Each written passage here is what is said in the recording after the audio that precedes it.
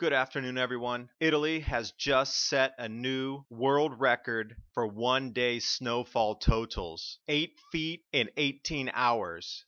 Nearly 3 meters of snow. It is the most snow ever recorded on our planet anywhere ever since modern records have begun. This is not in Antarctica. This is east of Rome in central borderline southern Italy in March. The most snow ever on our planet to fall in a single day.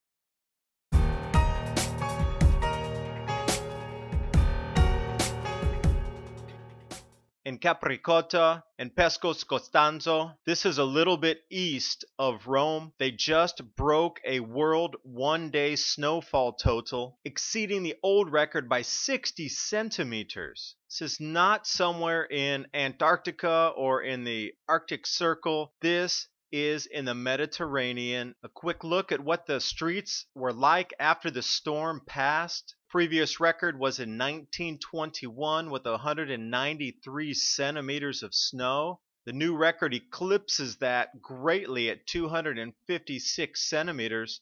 Teton Gravity Research picked up on this as well. And speaking of Teton Gravity Research, if you want to see some epic ski videos, definitely take a look at what they're producing. Some amazing off the hook wow skiing that you've ever seen.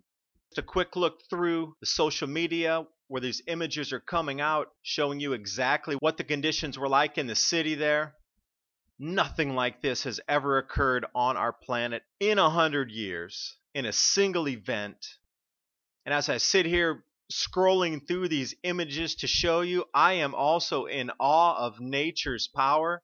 Look down these streets. How do you even, as a human being, combat something like this? The solar minimums come in regular intervals of around 207 years. You could take a look at John Casey's book, Cold Sun. He explains it in much greater detail about how we've already begun the next grand solar minimum.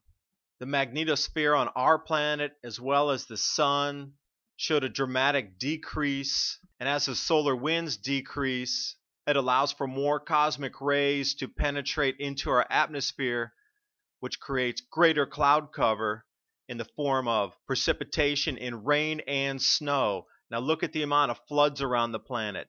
The amount of heavy snowfalls is following this pattern. Please look up the Primer Fields series by David LaPointe. He explains it in great detail. After you read, watch the videos, see what he talks about, you will definitely get a feeling for what is changing on this planet and how it is going to change moving forward. Thanks for watching. Hope you got something out of the video. This was definitely an eye-opening event for myself covering these videos.